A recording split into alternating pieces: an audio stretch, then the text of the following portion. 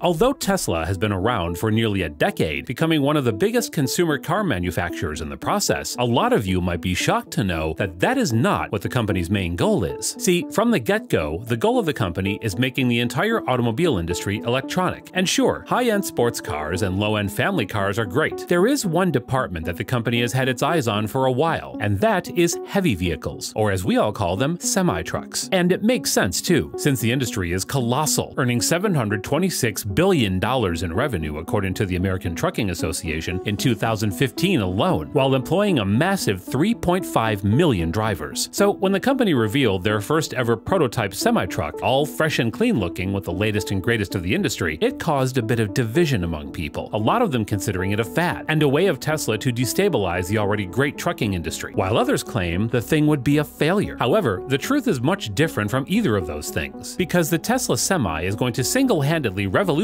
the industry, and in this video we'll tell you exactly why. Keep watching to find out more about the truck, what we know about it, what it means for the industry, and where the company is headed in general. The industry. Let's start with where the trucking industry stands at the moment. That is, as a $centbillion industry on an annual basis. That makes it one of the biggest markets in the world, and Tesla's decision to make it their target first, before, say, public transport, makes perfect sense. Let's take a look at some statistics in the industry. You see, although the industry is almost a goldmine for anyone willing to innovate, for years it has remained stagnant and empty, with new methods having been disappointingly slow in arriving. Just take a look at the costs. According to most sources, entry-level semis cost upwards of $100,000. The annual diesel costs can run up another $70,000, with total operating costs coming in at around $180,000 per year. And well, Tesla has the perfect answer for that. Tesla stations.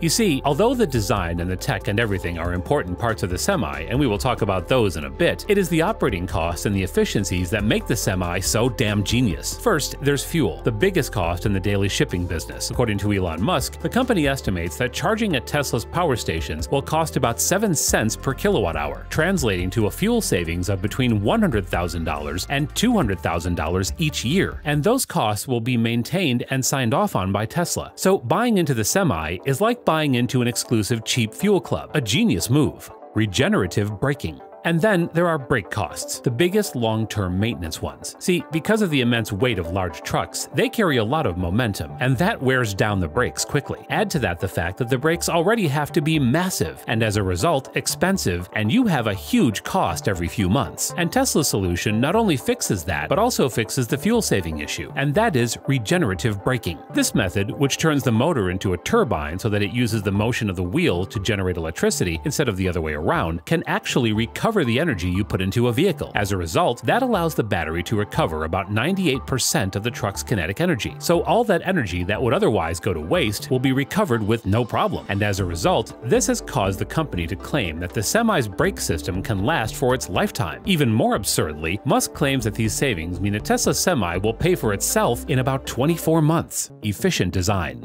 The efficiency extends to other parts of the car as well, not just stopping with the fuel and brakes, since the stylish and almost futuristic design is not just for show. You see, the engineers at Tesla have realized that if they remove the grills at the front of a car, which their electric architecture allows them to, they can also reduce the drag on the car. Now, the drag is simply the push from the air in front of the car, making the car spend more fuel as it goes faster. That is why sports cars are made so sleek, so that they can cut through the air more efficiently, i.e. with less drag. And well, despite being a literal truck, somehow the Tesla Semi has a drag coefficient of 0.36. And just so you know, that's about half of a typical diesel truck. And what's more, it's even less than a high-performance sports car. Battery. Now that's a lot of power saving going on, but what exactly will hold all of that power? Well, Tesla has a plan for that as well, and by far the biggest contributor to this plan is their new 4680 cell, built on a new principle that removes a traditional component of a battery, the battery tabs. Now normally these would be the multiple pieces of conductor that connect a cell to others, and this removes the energy loss through these tabs, giving the battery a promised 10% increase in charging times, a 16% in range, and 5 to 6 times increase in power and energy. And if that That just sounds way too good to be true. The company is banking on these cells, being confident enough to start production of a sub-$30,000 car in the near future. As a result, according to Elon, the truck has a 300-mile range when fully charged, and another larger version has a 500-mile range. And because Tesla plans to make special superchargers for these trucks, the company claims that it'll take just 30 minutes to juice up to 80% charging. And if you have the larger model, that may mean as much as another 400 miles. And then there are the ways batteries will be manufactured. According to Musk, the biggest problem faced by large-scale EV production is making enough batteries. But Tesla, as always, has a solution: the Gigafactory. Meant to create a bunch of stuff, but by far the biggest product is batteries, the company has gigafactories in Texas, Fremont, and Shanghai, and all of them have been being built for quite some time. And if Tesla is correct, they are on target to reach 10 gigawatt-hours of production capacity at their 4680 cell pilot plant in Fremont this year, and by next year hope to deploy 100 gigawatts of production capacity both in the Berlin and Texas factories.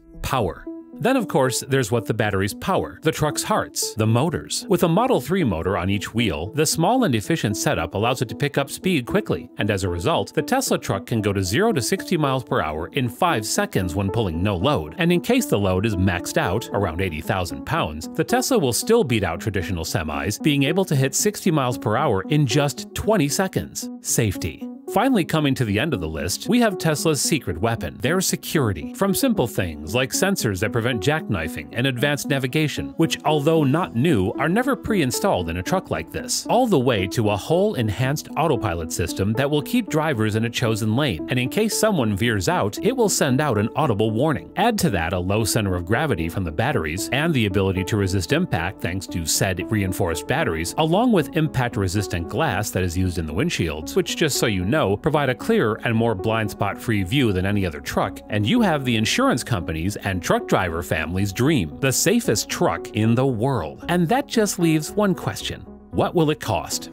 As we mentioned, there are two versions with different battery sizes, and they both cost between $150,000 and $200,000. And although this is just a little higher than your standard trucks, which can go from $110,000 to $195,000, factoring in everything else, the things defeat anything by a strong margin: the delays. Now, I know that Tesla promised us a semi way back, releasing it with the Model 3, which has since sold in historic numbers. All the while, the semi remains a prototype. But you must understand that this is not your run-of-the-mill electric vehicle. It is by far the biggest attempt at making one, both in the size of the machine itself, but also the technologies and factories that are required to make such things. Tesla's recent history. If you were to travel back in time and ask someone about what Tesla is, you would get nothing but a blank stare or mentions of a legendary Serbian scientist. However, nowadays, the game is entirely in a different direction, as the company has gone from making a one-off sports car, then a small volume sedan, to now a high-end sedan, SUV, mid-range hatchback, and another SUV, all with a mini hatchback, a truck, a van, and yes, a set of semis in the works. And although the company's track record when it comes to new releases hasn't been perfect, with new multiple factories and entire shipments selling out before they're even completed, it doesn't look like the company's gonna stop anytime soon either. So, with their extensive research and manufacturing techniques, it's no wonder the company is gearing up for something as mind-numbing as the semi. And on that note, it's time to wrap up. Thank you so much for watching, and leave a like if you enjoyed it. And with that, I'll see you next time.